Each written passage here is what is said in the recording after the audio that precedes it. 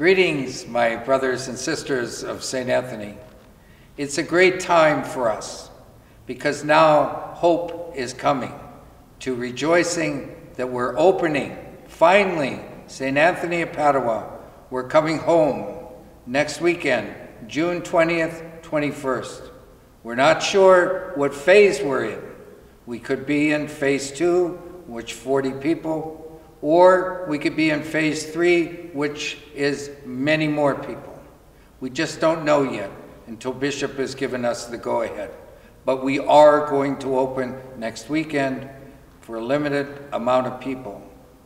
Also, Saturday morning, June 20th, from 9 in the morning to 11 o'clock, Father Sebastian and myself will be outside in the circle with our mask on, and you have yours on, and you can come to confession. And then go home.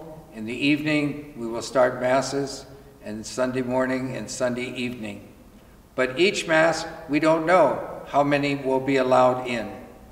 You will have to have a mask on, your temperature will be taken, but the most important is that we will be together.